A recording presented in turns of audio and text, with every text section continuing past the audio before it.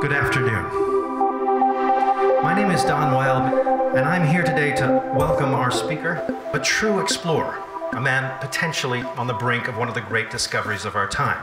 Please welcome Dr. Nicholas Reeves.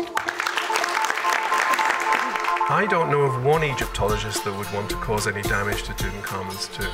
We need to establish our facts. We need to find out where we are with this. In 1922, Howard Carter's excavation of King Tut's tomb made headlines around the world. Today, a potential new find in that very same tomb could shake the world once more. Tut's tomb was assumed to be just what it is, 4 fabled empty rooms, but you think otherwise, right? Yeah, it may still prove to be just 4 rooms, but there's evidence now that it might be something bigger. It was confirmed that voids had been detected behind both the west and the north walls. The nature of these voids remains to be established. What we see in the tomb of Tutankhamun is simply a tomb within a tomb. The actual structure of the tomb continues further into the Jebel and contains another burial. What is the evidence that tells you that that might be the case?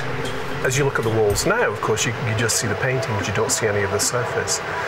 The Factomate scans allowed you to take the paint away digitally, and you're just left with the bumps and lumps and lines and physicality of the wall.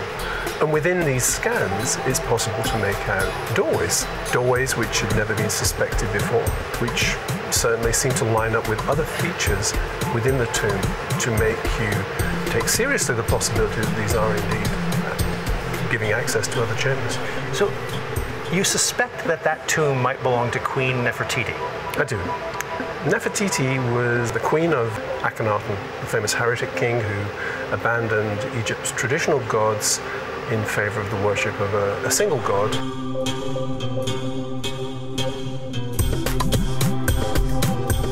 Akhenaten was Tut's father, yes? Yes, and it seems to have been Nefertiti who was bringing Egypt back to its senses.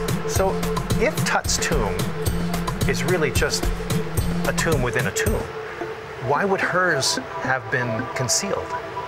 Tutankhamun died young, far younger than they would have expected.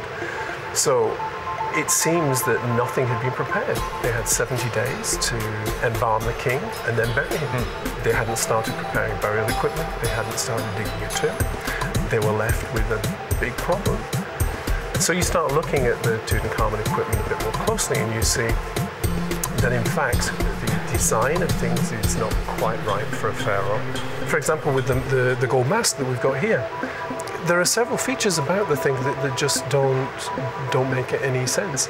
And I was looking at that more closely a few months ago, and in fact I was looking at the cartouche and I could see that underneath the name of Tutankhamun was the name of another person. Okay. And the name was that of Nefertiti as co-regent.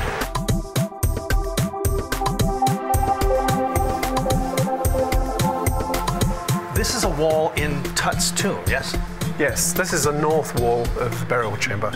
And what the surface scans of this wall actually show is a raised line at this point here and a diagonal crack at ceiling level, which is consistent with this part of the wall being a partition and having slumped slightly, this part of the wall being solid bedrock, which makes you suspect that the antechamber and the burial chamber of Tutankhamun's tomb were in fact originally one long corridor which projected itself beyond this wall. Does this extraordinary tomb have further equally extraordinary surprises in store?